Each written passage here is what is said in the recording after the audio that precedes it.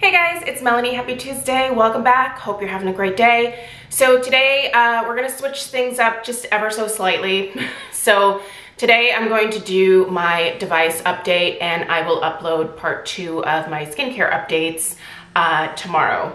It just worked better for me to do that. But anyway, so yeah, yesterday I uploaded some skincare updates, just letting you guys know about some new products that I recently introduced into my routine. If you missed that video, I will link it in the description box down below this video.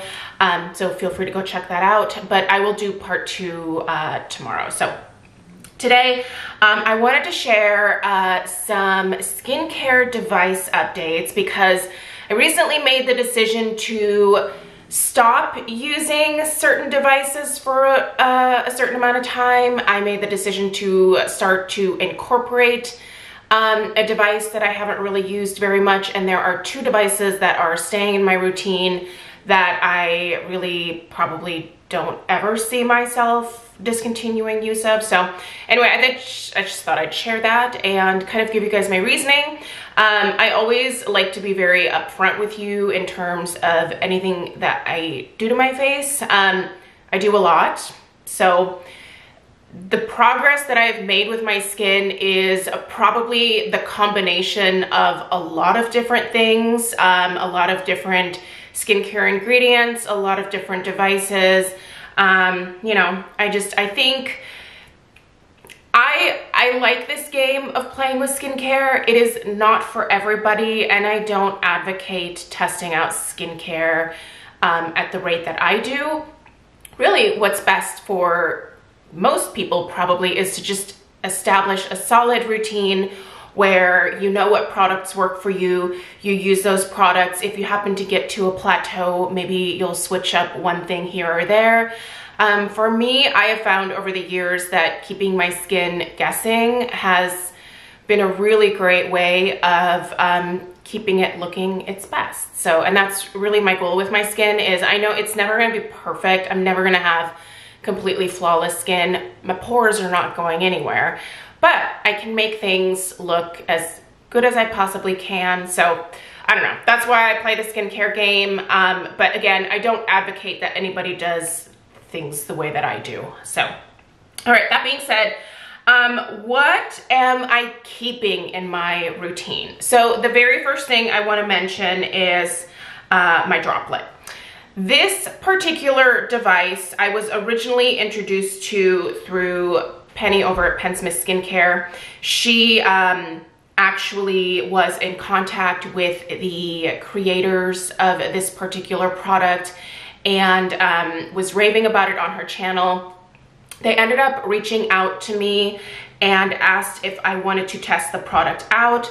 I said I'm certainly interested, so they sent me this device and then just a small box of their capsules with a few of the different formulas and well, one of each of the formulas for me to be able to try.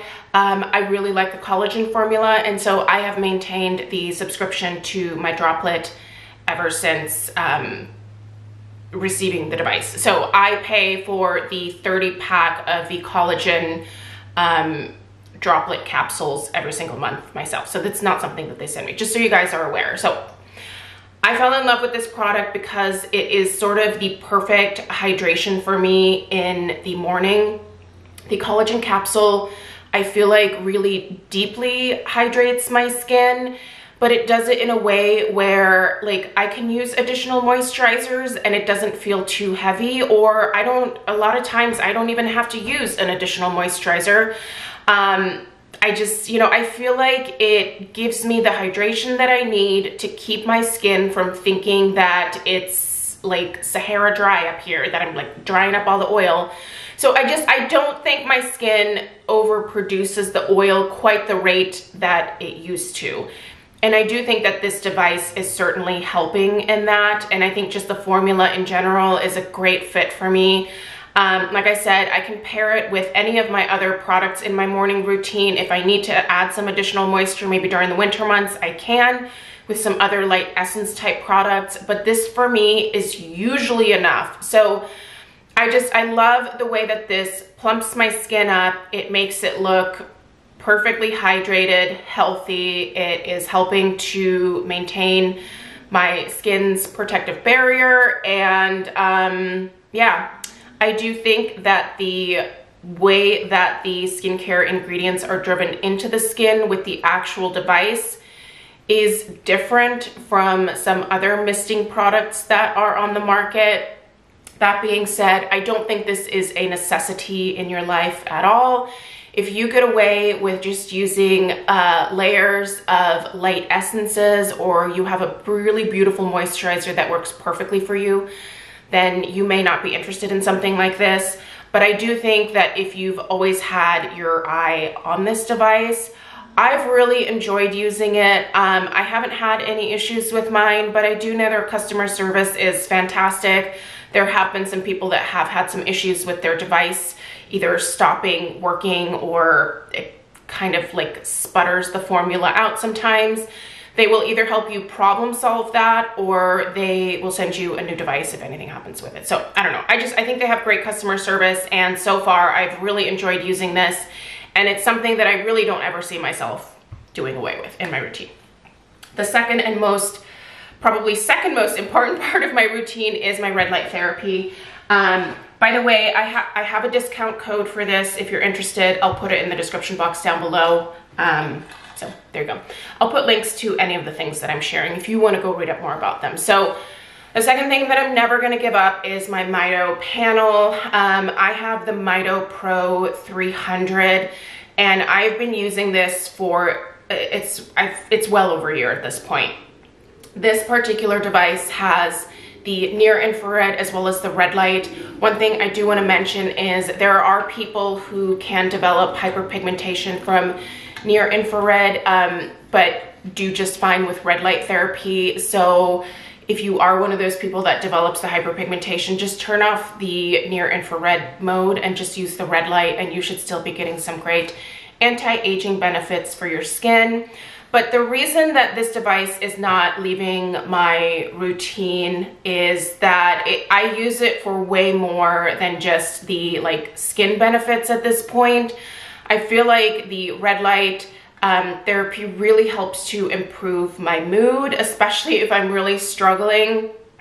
I do think that it can actually help promote a better sleep. I was having some struggle with sleeping last week, and honestly for the last couple weeks I've been a little lazy using the red light device. I've just been a little bit discombobulated, and so I wasn't doing all of the same things that I normally do. And I do find that typically after doing a red light session, I feel very relaxed, very zen. And when I'm in that type of state, it's much easier for me to fall asleep at night. I just don't have as many things swirling through my brain. I really use this red light therapy time to sort of just meditate and chill out and force my brain to shut down for a little while. It's fantastic for that. Also, red light therapy can be great if you are experiencing hair loss. There are certainly a lot of those red light caps on the market right now that you can purchase. I really like having this panel because it gives me a lot of versatility. I can use this easily on my head. I can, sit in front of it and sort of move my head around so that it can get to my scalp. It's a really great versatile device that I don't know. And as far as just the skincare benefits, I think red light just in general helps to stimulate that collagen production. It just helps your skin look more plump, more youthful over time. So I think, the skincare benefits are fantastic, but the additional benefits outside of like the beauty benefits are what keeps me coming back to this and using it on a consistent basis. So right now my normal routine is 3 to 4 mornings out of the week. I will come in here and in the morning do a 10 or 15 minute session. Sometimes if I do need that additional relaxation at night, I will do another like 5 to 10 minute session in the evenings. But there are points at which the red light therapy just kind of becomes mute. So I don't think you need to use it every single day.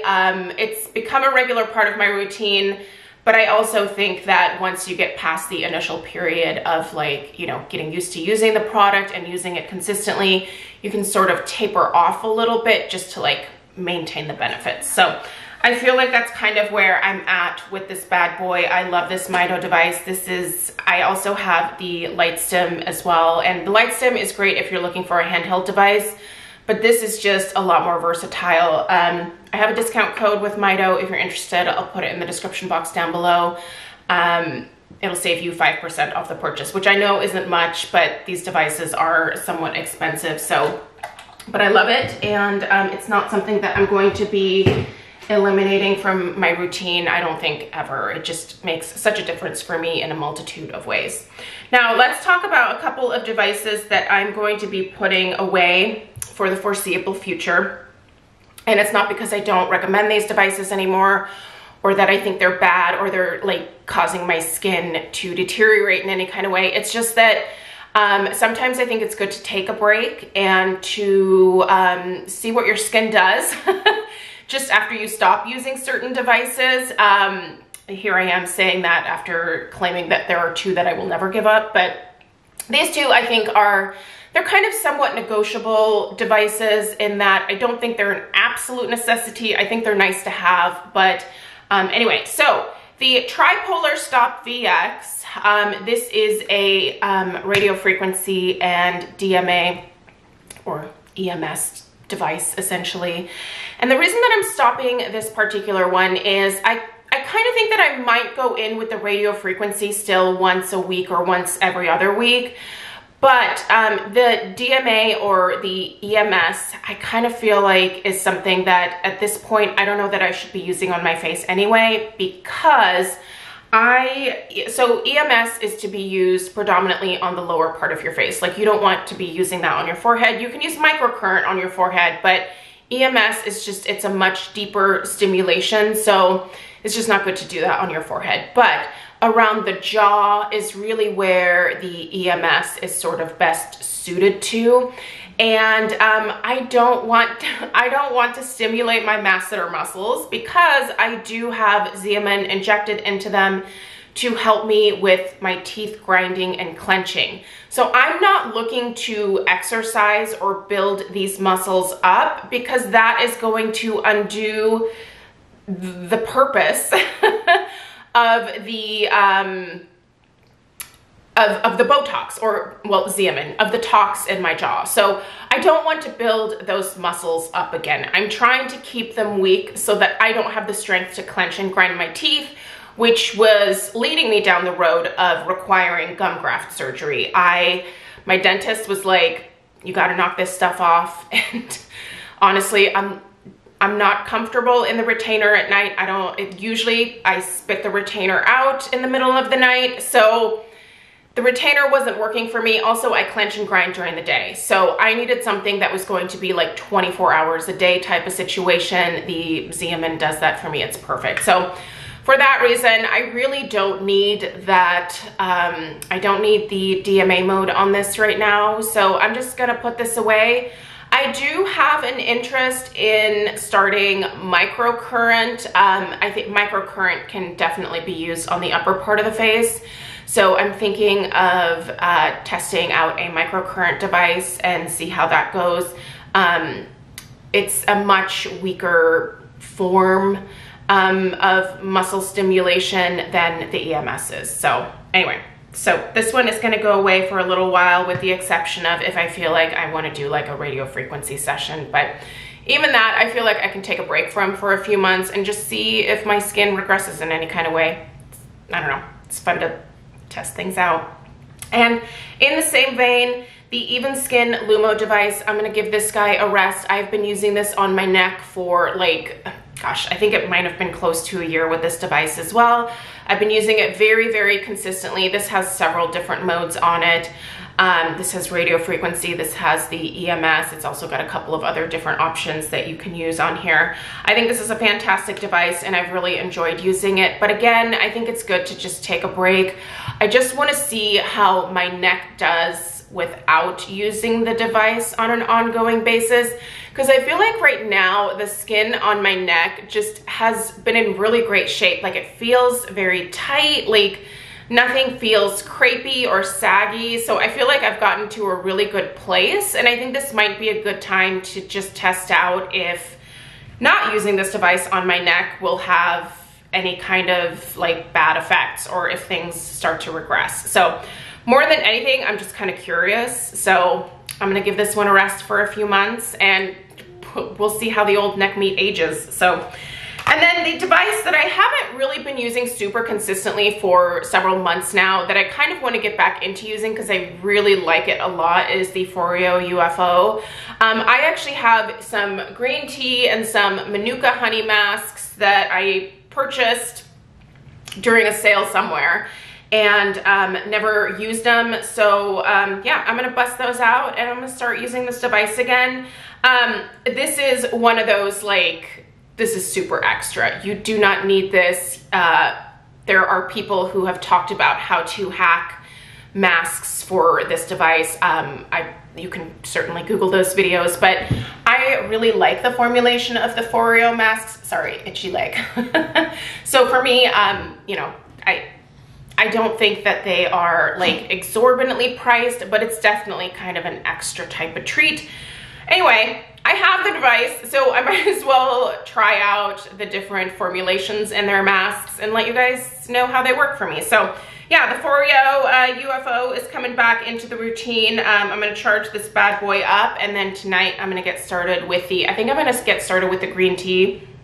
It's supposed to be more of like a purifying formula, so I don't know, probably a good thing to try in the summer months. So yeah, you guys, those are my updates. So this is what I am eliminating, what I'm keeping, what I am reintroducing, and I'm gonna try to keep it a little bit more, I guess a little bit more simple in the device department for a little while and see what happens to my skin.